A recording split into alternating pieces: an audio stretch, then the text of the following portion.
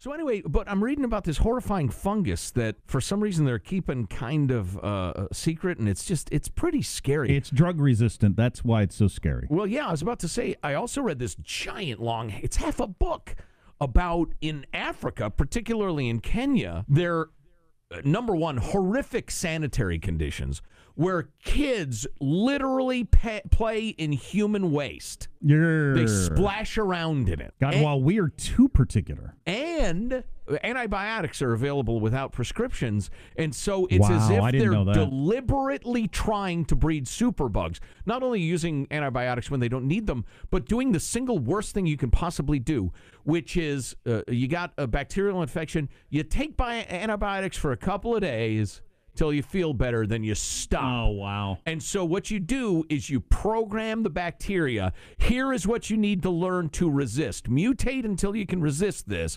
And so you almost kill it so it can figure out how to resist antibiotics, and then you stop taking it so that new super bacteria that's a little smarter and a little better at adapting can grow and spread thousands and thousands of times with the worst sort of bacteria. In countries the size of India. Right. This guy died. He after 90 days in the hospital, this old guy got it and died. Here's the scariest part. Not only that it killed him. Oh, listen to this. He died, but this mysterious fungus did not. Tests showed it was everywhere in his room. So invasive that the hospital needed special cleaning equipment and had to rip out some of the ceiling and floor tiles to eradicate it from the room he died in. That's incredible. Yeah, no kidding. Hospitals and governments around the world are reluctant to disclose outbreaks, and a hushed panic is playing out around the world. Drug-resistant fungus that will kill you, and you can't get rid of it by any normal means. Yeah, we're not here to freak you out, you know.